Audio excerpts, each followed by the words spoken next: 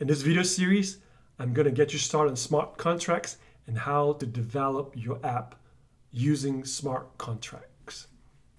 And it's not as hard as you think, because we're going to look at a very simple and versatile language called Daml.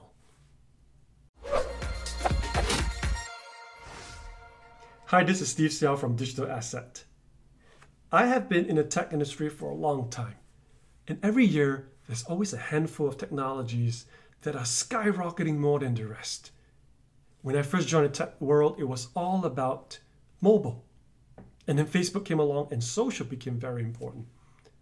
And then there was the cloud, which then opened the door to ML, AI, IoT. And let's not forget VR, AR, voice, which are here to stay.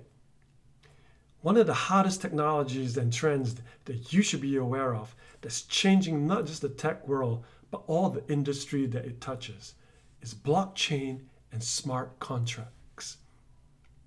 In this video series, I'm going to get you started on smart contracts and how to develop your app using smart contracts.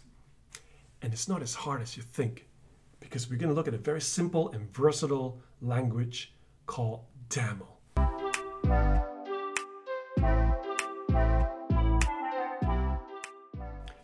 You are continuing to watch because you're here to learn something new?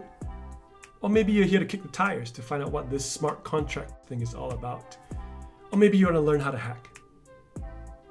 Not the bad hack, the good hack. You know, creating innovative solutions that can solve real-world problems. You are at the right place. This video series will provide you with the context and then cover the fundamentals. And obviously we'll dig into code to show you actually how to write the code. Each episode is meant to be short, independent, and then it will cover the fundamentals.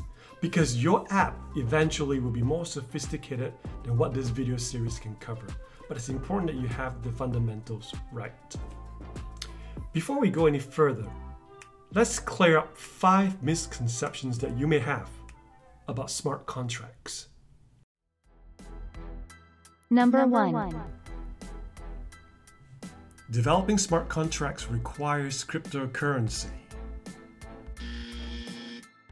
That is not true. You do not need cryptocurrency to write smart contracts. Number 2. Smart contracts work like Bitcoin, so some server farm of expensive hardware is required.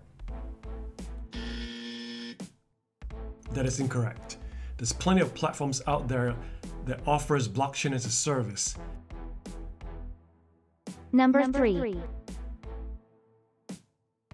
Smart contracts run on public blockchain infrastructures, so no privacy? That is incorrect. You can have a private blockchain. Number 4. Smart contracts is only for financial transactions.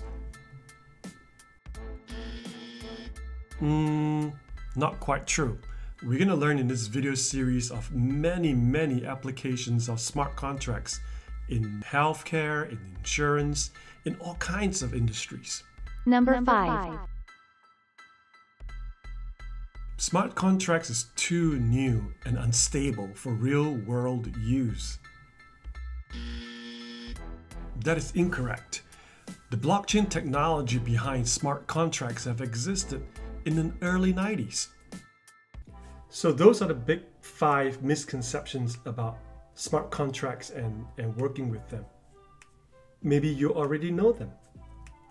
But do you know what happened in September of 2008 and what it has to do with smart contracts?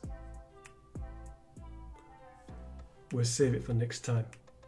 See you in the next episode.